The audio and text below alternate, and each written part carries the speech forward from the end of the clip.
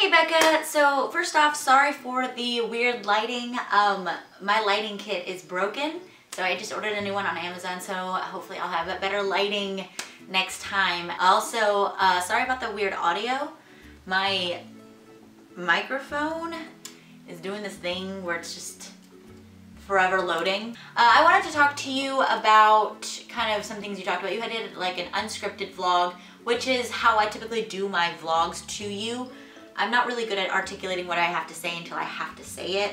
And even then, I still stumble over my words and I can't quite get my ideas out. And it takes me about 1,000 years to rehearse something. So that's why I like to be very, very genuine with you.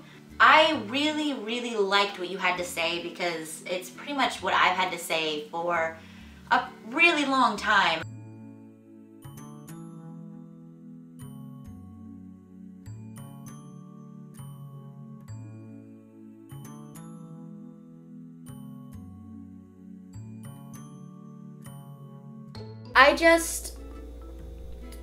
I want us to just be more candid with each other.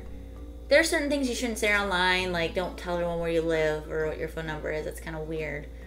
But there are other things that you can share online. Your opinions and things like that. Just be educational about it. Be nice, be caring, be kind. But if you guys have any interesting stories about people you've met online that have changed your opinion on things or things that you've done, like a lot of my opinions are shaped through Tumblr, which is, I know, weird to some people, but that's actually how I get a lot of my information. And then I do research into the information that is given to me because you can't believe everything online. But if you have any interesting stories of someone you met that's like, hey, this person was cool, then they showed me this thing and I was like, oh, that's awesome, they educated me on something, or an opportunity where you've been able to educate someone, please let us know in the comments down below.